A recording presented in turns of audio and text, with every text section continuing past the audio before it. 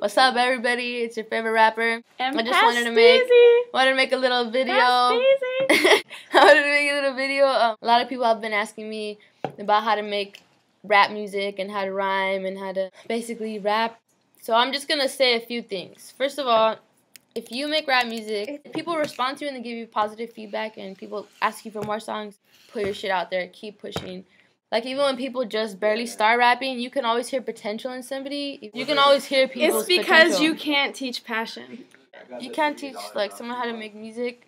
A few things that I would say, like, advice are, you have to write like nobody's gonna hear it. When you're writing, just write to yourself. Just don't even think about anybody else. You can't worry about what your mom's gonna think when she hears it, what your boyfriend's gonna think when he hears it, what your best friend's gonna think when she hears it, or your teacher, what your sister's gonna hear, your teacher, like your neighbor. You can't give a fuck about what anybody's gonna think. Just write like nobody's ever gonna hear the song that you're writing, and record like nobody's ever gonna hear it. I mean, actually, you don't record like everybody's gonna hear it, but write like nobody's gonna hear it. That's the thing I can say. So you can't worry about what other people are gonna think, or else it's not gonna work. And then also, just let you know. Also, be yourself. Number one is be yourself.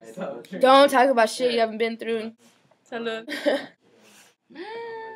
This is really starting to turn me off. All the usernames that I pick are already taken. The homegirl's trying to sign up for Twitter right now. Follow JReverie when she's on there. At JReverie. And Hella Pastella. Follow at Hella Pastella and at Reverie Love and at Loud and Beats. All day, bitch. Motherfuckers. We're done.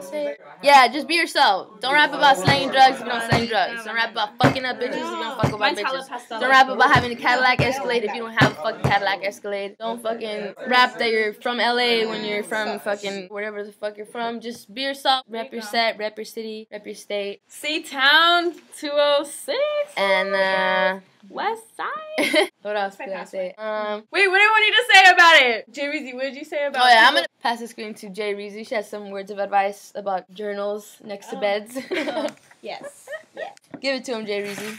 I would like to say that, baby, if writing is your only creative outlet, or emotional outlet, or insanity outlet, whatever you want to call it, then go ahead, baby, keep on writing. But if nobody feels it, then don't be showing nobody.